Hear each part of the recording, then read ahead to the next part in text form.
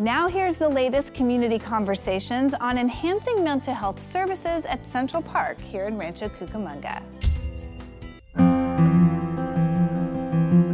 Recent studies show that at least 16% of high school students report having been bullied electronically in the last 12 months. In the age of the internet, cyberbullying has become a very real problem that can have permanent effects on the victims and lead to destructive and even deadly behavior. Healthy RC tackled the topic of cyberbullying at a recent mental health symposium. This event specifically deals with cyberbullying and the effect and also the impact it has on the teen community, and as well as what parents can do to really target their parenting skills to address and talk to their teens. And the negative impact of cyberbullying on our community and our local youth can have devastating and long-term effects. We really want parents to be talking to their teens about mental health, about cyberbullying. We want teens to talk to their peers, teachers to be talking about it. We want, local government to be talking about it, our community organizations, and really trying to change the culture of mental health here in this community. So the idea of the Mental Health Symposium on cyberbullying was to address the problem and find solutions. In Rancho Cucamonga, as a youth, we take cyberbullying extremely serious because it affects so many people every day.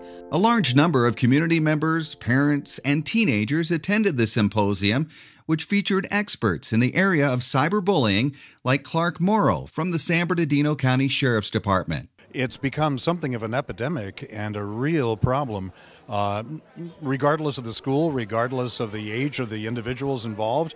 We see it everywhere. It's becoming a huge problem because it's affecting so many young people emotionally, psychologically.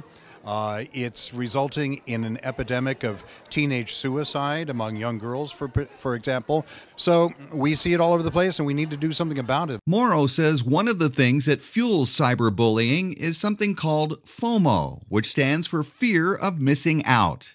Teens in particular are worried they may miss something in their social circles, so they're repeatedly checking and posting to social media. You know where to go to see what everybody is saying about you and your school. And you can't stay away from those sites. You got to go to them. In the old days, if you were being bullied at school, you could go away for the weekend. You could leave Friday afternoon, get away from the bully, stay away from him all weekend, go back and face him on Monday. That doesn't happen anymore.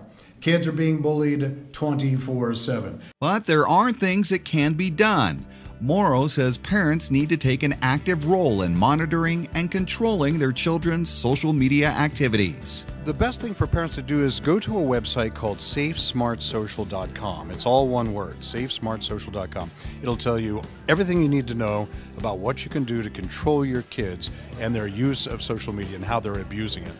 The Cyberbullying Symposium also featured a panel of local students who talked about the realities of electronic bullying. With this generation and this society so technology driven, it's just hard to get away from cyberbullying, which is incredibly terrible. So that's why I'm passionate about it and passionate about fixing it. And other teens agreed that events like this one go a long ways in opening the doors of communication so more parents and families are aware of the problem and can do something about it. I really enjoyed this evening. It helps parents and teens find out what cyberbullying, how it affects people, and how cyberbullying can lead to suicide and what can prevent it. And these young people even had advice for their fellow students when it comes to cyberbullying. I would tell the kids out there to respect everybody online and to don't put yourself in a position where you're going to be hurting other people. Healthy RC encourages parents and family members to talk to their children about the danger of social media and cyberbullying. And again, a great source of information and guidance can be found at safesmartsocial.com. I'm David Wiley for Healthy RC Living.